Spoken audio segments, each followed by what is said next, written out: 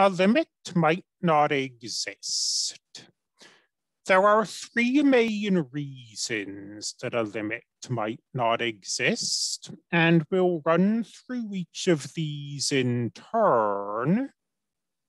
Reason 1.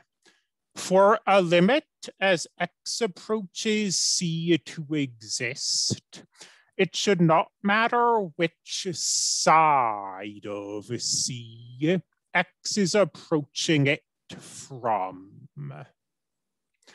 To illustrate that, let's look at a piecewise defined function.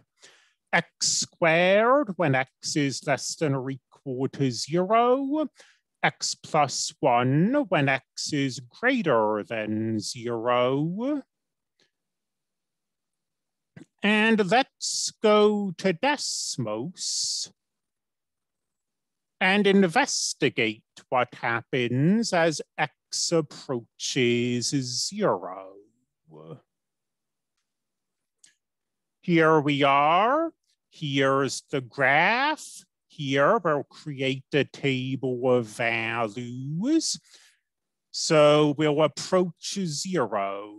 Let's say 1, 0.1, 0.01, 0.001, 0.0001, 0.0001, 0.000001. And we look at what the function is doing, and it sure looks like it's approaching 1. Like maybe we should say that the limit is 1. However, let's now approach 0 from the other direction. We'll start at -1, then -0.1, -0.001,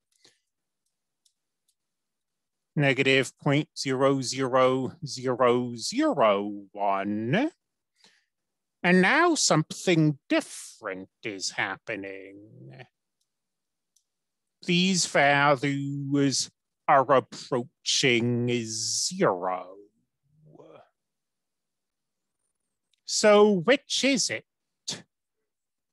Is the limit approaching 1, or is the limit approaching 0? Well, the answer is neither. In a situation like this, the limit simply doesn't exist.